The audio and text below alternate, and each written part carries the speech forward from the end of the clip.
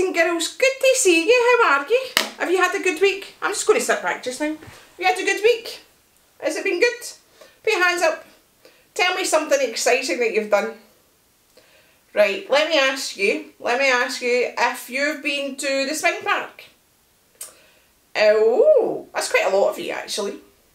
Tell me if any of you, put your hands up, if you have been in the water. Whether it's in the paddling pool or at the beach or even in a swimming pool. An outdoor swimming pool, because I know the swimming pools aren't open yet. Wow, that's quite a lot of you, isn't it? Put your hands up if you've just had your breakfast. I'm just going to get mine. I'm going to get mine soon because I'm getting a bit hungry. But anyway, good to see you. Do you like my little lamb? I don't have a name for it, so you need to tell me. You need to think about a name that I could give my wee lamb. Okay? I don't think lamb chops will go down really well, will it? Or we could call it mint sauce. The grown-ups will know what I mean. Anyway, you may be wondering what on earth is Fiona doing again. This Fiona's a crazy person, isn't she? Well, I was reading the Bible. And this time, I was looking at the Old Testament. Now remember, the Bible split into two halves. So we've got the New Testament, and then we've also got the Old Testament. Well, this passage is all about my lamb. Because it reminds me that God is our shepherd. Now, in Psalm 23, so your grown-ups will know where that is. Psalm 23 begins with, "The Lord is my shepherd. I have everything I need. He gives me rest in green pastures. He leads me to calm water. He gives me new strength. For the good of his name, he leads me on paths that are right." And that reminds me of a lamb, because the lamb has to be cared for, hasn't it? And the shepherd cares for the lamb, and the shepherd protects the lamb as well. But boys and girls, one of the things I was thinking about today is that how lucky are we that we have people around us who care for us, who protect us, who feed us, who walk with us. That's lovely, isn't it? And I was looking at a book the other week there, and I've left it, but I'll put the image up, and it was all to do with Tibet. Now, Tibet's a beautiful country. So you need to look up an atlas to see exactly where Tibet is. But they have something called prayer flags. And I'll show you the image in a wee minute. Okay? And that reminded me of how we demonstrate to people how much we love them. Well, the Tibetans and their prayer flags, what they do is they hang them up and the wind catches them and they flutter in the wind. And it's not about having their prayers being sent up towards heaven.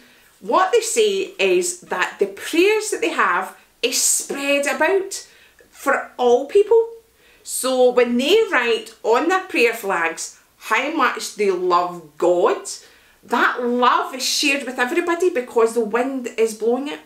So what I thought we could do is that you could get some paper, coloured paper or ordinary paper, and you could draw a triangle, and then what you could do is you could attach it onto some string. Now I've cheated because I've got these flags already, and what I've written on it is, "May God bless everyone at Sunday school and pram and praise." And what I want you to think about is, who do you want to say thank you to? And who do you want to say thank you to God for? So what you could write on it is, "May God bless your parents for looking after you. May God bless your grandparents because they care for you as well. They love you really quite a lot, don't they? And they give you lots of sweets when your parents tell you no.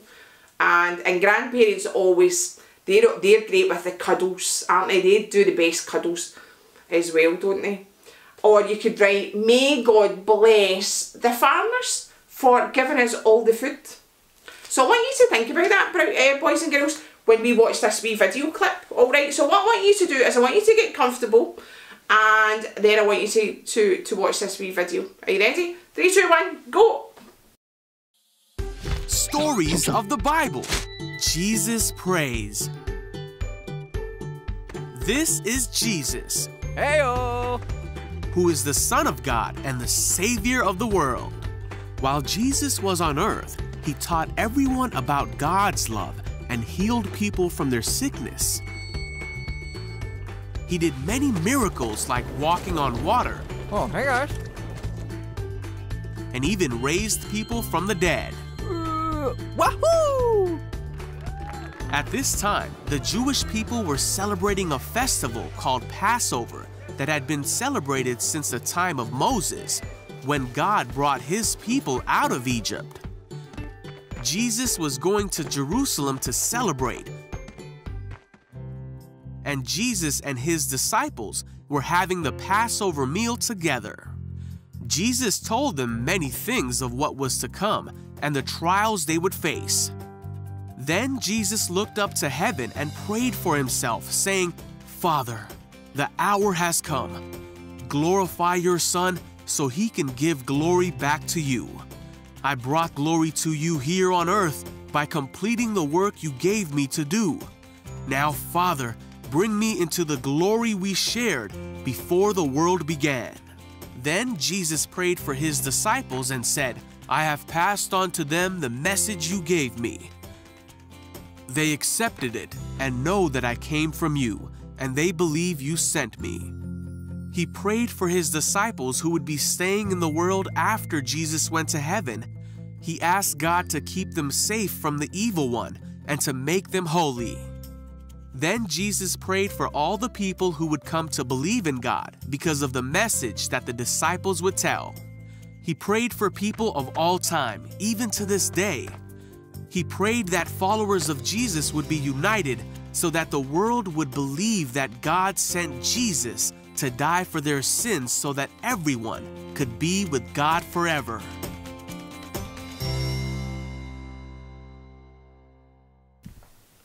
Boys and girls, I hope you enjoyed that wee video there. That was pretty cool, wasn't it? But that's the great thing about prayer, isn't it? Because we can say to God anything that we want, and it's also nice for people to know that we're thinking of them as well.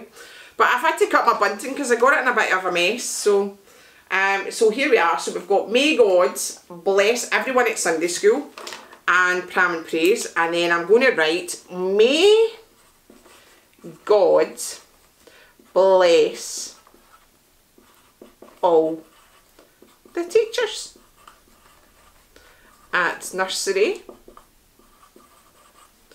and school." Because the teachers are working really hard just now, aren't they? Trying to get everything organised for when you go back after the school holidays. And it's been hard for them as well, not being able to see you really. So I want to just thank the teachers as well. And I think we should thank the teachers as well. So let's give the teachers. Teachers rock. Yeah, big round of applause for all the teachers. Doesn't matter which school you go to, but give them a big round of applause. Because they've been working hard during lockdown.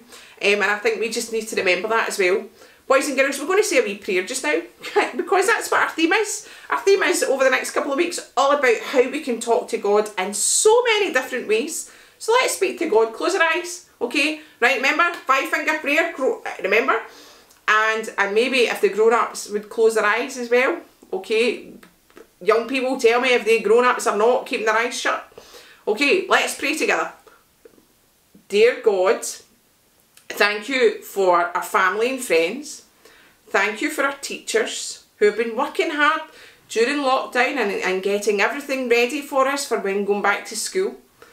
Thank you for even the doctors and the nurses and all the people who have been working in the hospitals and the health centres to keep us safe as well. Because, Lord, you know how hard it's been for people. So, Lord, during this summertime, when we're out playing and we're going back and down to the beaches, keep us safe. And let's remember people who love us so that we can tell you all about them during our time of prayer. So, Lord, hear our prayers. Amen.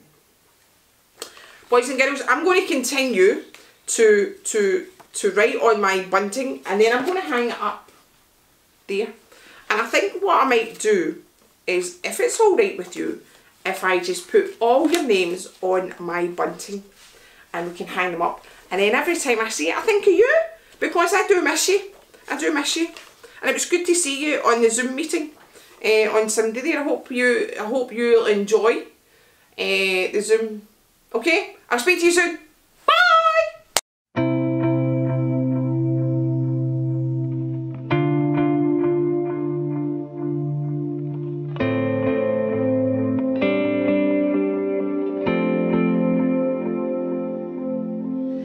I can pray anywhere, any time of day.